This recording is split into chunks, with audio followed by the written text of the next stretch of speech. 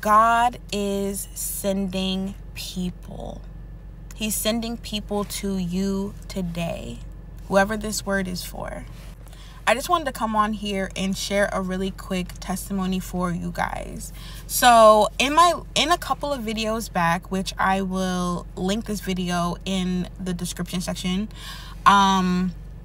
it was like, you are pregnant. That was the video. Yes, you are pregnant. In that video, I talked about how a young man came up to me and he prayed for me.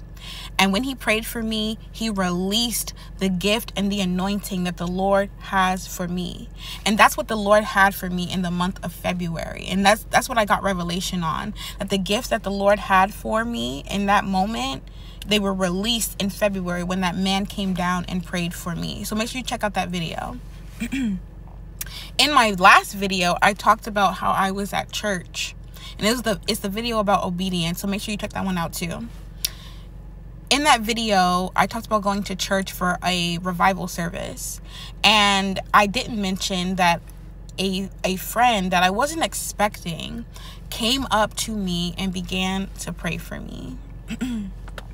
Now, what was so significant about that is during the revival service, I was trying to get into worship, and it was like hard. Like, it was almost like there was some type of resistance there to where I couldn't get into worship. Usually I'm shouting, hands up, crying, and that's just me naturally. You know, that's just me, how the Holy Spirit has developed me in my worship to God.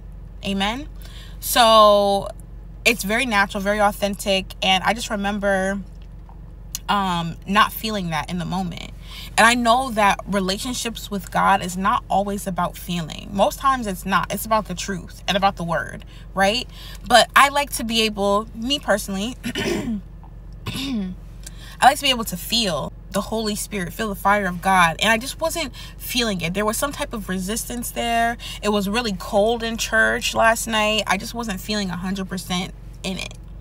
And I wanted to, and I was standing up, I was singing, I was trying to get into it. My back started to hurt, which was weird.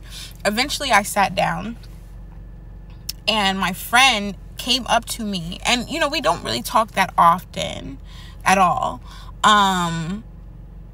But I thank God for her, because she came up to me and she said, tapped me on the shoulder, and she said, "Hey, I just wanted to pray for you." And I was feeling fine. I wasn't sad or anything like that. I was just grateful to be in the presence of God, to be in the house of the Lord, that he's moved so much in my life and in my heart that I would be there on a Friday night instead of outside or drinking in the house or at a friend's house and all of that. So I was just grateful to be there, right? The minute she said that she wanted to pray for me, she got on her knees because I was sitting down. I began to cry. And what I now know was the anointing, was the blanket, thank you, God, the blanket, glory be to God, of God's love that was resting on me because of a friend that God had come and pray for me. It was beautiful. It was moving. And, you know, sometimes we rush through prayer because we already know what we're going to pray, right? We kind of rush through prayer. We pray fast. And I'm not saying that in a bad way. But she took her time and she paused and she allowed herself. She had humility and didn't rush through prayer like, oh, I already know what to pray. No, she sat there and she listened for God's voice, whatever God had to tell her. And that's how she prayed. And she prayed so spot on. And I could just feel the anointing, and like I said, the blanket of God's love, because God will send his children, he will send his people, okay, to come over and anoint you and to bless you and to pour into you, right? Because we can't in our flesh always, it's possible, feel God, right? We can't always do that physically, but God will send somebody, right? He will send his spirit through somebody else, hallelujah, to pour into us, to love on us. And that's exactly what God did for me. He loved on me. And when I tell you guys, that was the only thing that I needed in that moment. And I wept. like a baby the rest of service. And it was exactly what I needed. I just needed to feel the love and the presence of God. And then I had two of my other friends come up to me later on or after church, and I began to cry again because I couldn't control the tears. And I know that's how Holy Spirit moves through me. He moves through me through my tears a lot of the times. And I was trying to fight it, and I shouldn't, but I was trying to fight it like, okay, let me compose myself, but I couldn't. And my friend told me, whatever the Lord is doing in you, allow it to happen. If you need to just cry and cry and cry it out. It's okay. And she was absolutely right.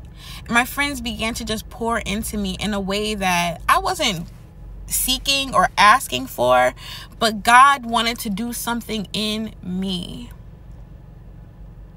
And I don't know who needs to be reminded of this today, but there's more to God than just his hand. Okay, God wants that relationship with you. He wants that intimacy with you. He wants to love on his child as a father would, as a father should. All right? There's more to God than just his hand. He wants to love you, and he wants to be with you intimately, right? As a father should with his child. And it just encouraged me. And it in my spirit, I was led to make this video and let somebody know today, God is sending people. God is sending people.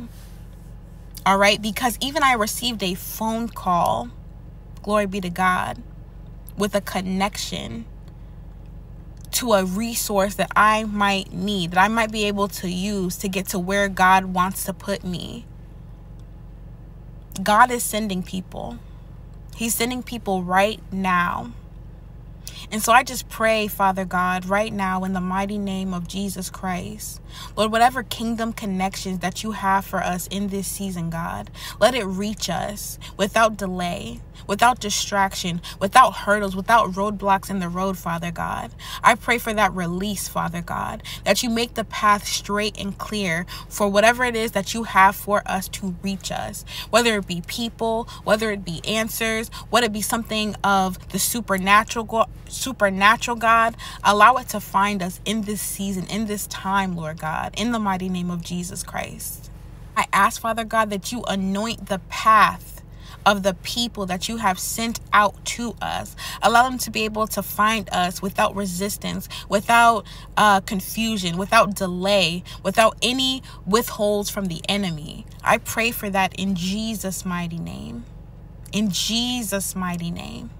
And I pray a hedge of protection over these words that are flowing through my mouth and into the ears of the listener of this video. I just pray for this all in Jesus' mighty name. And I just say thank you, Father God. Lord God, we thank you for this moment. We thank you, God, for this prayer, for encouraging this prayer, Holy Spirit. We thank you for the kingdom connections. We thank you, Holy Spirit, for the divine interactions, Lord. We thank you for it all in Jesus' mighty name. In Jesus' mighty name, the name above all names. We thank you for it, Lord. Amen. All right, I love you all so much, and I want to just leave you guys with that. If you haven't already subscribed to this YouTube channel, subscribe right now. Make sure that you're subscribed. And turn on your bell notifications for my posts. That way you can get my posts, and also when I live stream, you guys, because I'm going to begin to start live streaming. All right, I ask that you please share this video with somebody who needs to see it. Make sure you give this video a thumbs up, like this video, and also leave your comments down in the description box down below if you have any testimonies to share. I love testimonies, so go ahead and share those. All of my information will be in the description box down below. If you feel led to sow and give, that information will be in there. If you want to connect with me via social media, that information will be in there as well. All right, I love you all so much, and you have a blessed weekend. I'll see you in my next video.